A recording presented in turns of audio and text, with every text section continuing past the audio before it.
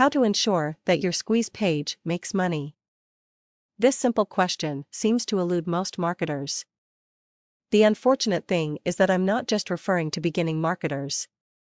Very many experienced marketers that I am in contact with simply do not know how to make sure that their websites make money. While I'm sure that there are many different ways to know whether you are realizing a profit or a net loss, I am going to quickly take you through the steps that I take. I also want to mention that I cannot go into detail on how to do any of the steps that I outline. There are very many other resources for that.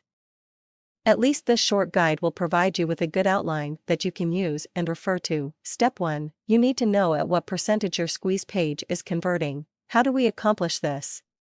Your conversion rate is simply a calculation at which the visitors to your site are taking the action that you wish them to take. You need to know how many visits you are getting and how many actions are being taken. I recommend installing a Google Analytics script. First, visit their site and set up an account. The site will guide you through exactly how to do that. This is the easiest way to gauge the number of visitors that you are receiving. The second step depends on the action that you wish your visitors to take. If you are selling something, then you just need to know how many sales you made. If you had 2,000 visitors on a given month and you sold 40 items, then you know that your product converts at 2%.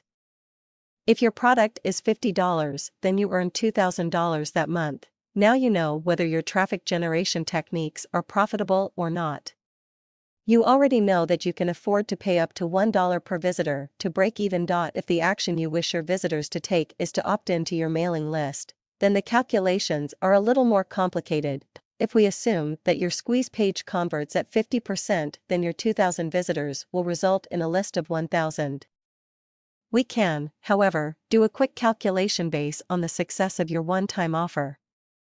If your one-time offer converts at a modest 5% and it is priced at a modest $10, then your 1,000 list members result in 50 sales a month for a $5,000 per month income. I understand that as list builders, we intend to continue to monetize our lists over time. However, if we can be in profit immediately, then we know that our business will be a success.